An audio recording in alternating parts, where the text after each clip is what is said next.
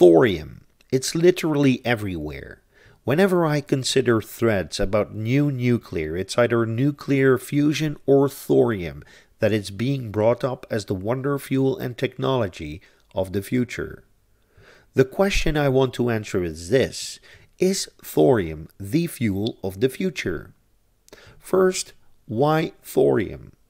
Thorium can be used to create uranium-233, which can then be used to create energy.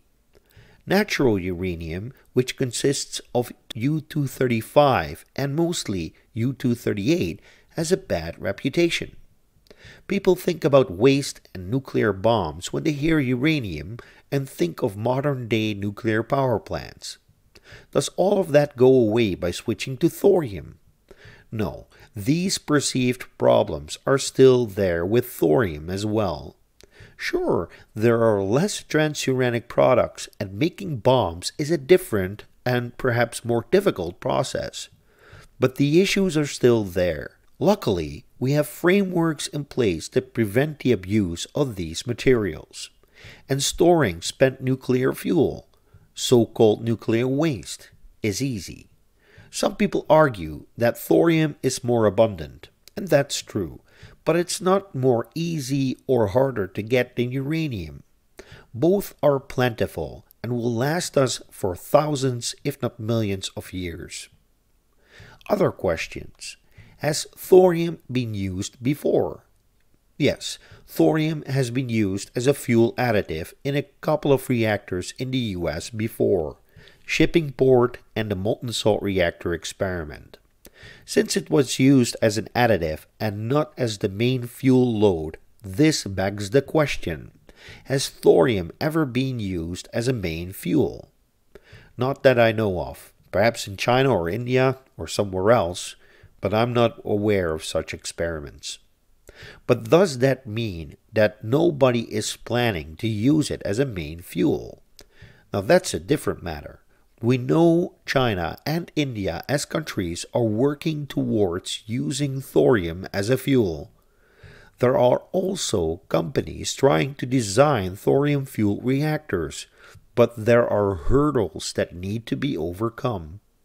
Regulators, for instance, are unfamiliar with thorium as a fuel and have to perform more research before they can license thorium reactors.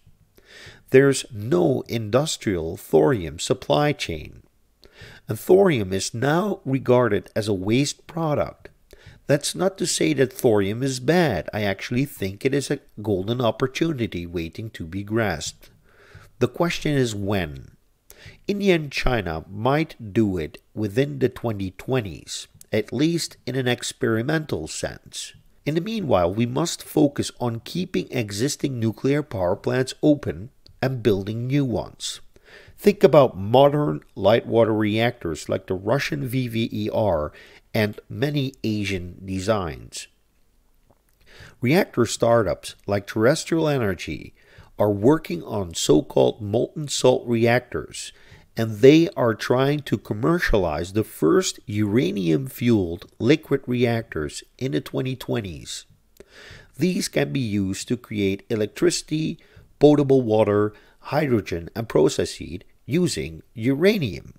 Others will follow with a plethora of different designs suited for different scenarios. Think about eliminating the threat of nuclear war by consuming bombs.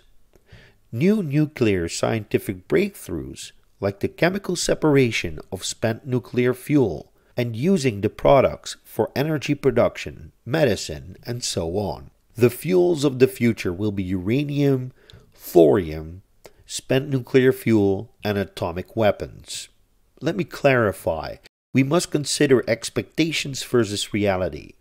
People think that thorium might be the solution, but current light water reactors that run on uranium are fine, and that's a reality. Their so-called waste is not a problem. New reactors are being designed to use thorium and uranium and other fuels.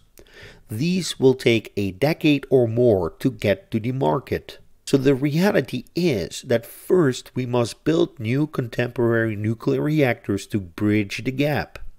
simple light water reactors, pressurized water reactors, boiling water reactors. And we might expect newer designs to become available and mass producible by the 2030s. Thank you all for watching. I hope you liked this video. Please give it a thumbs up. Don't forget to subscribe to the channel and have a nice day. Bye-bye.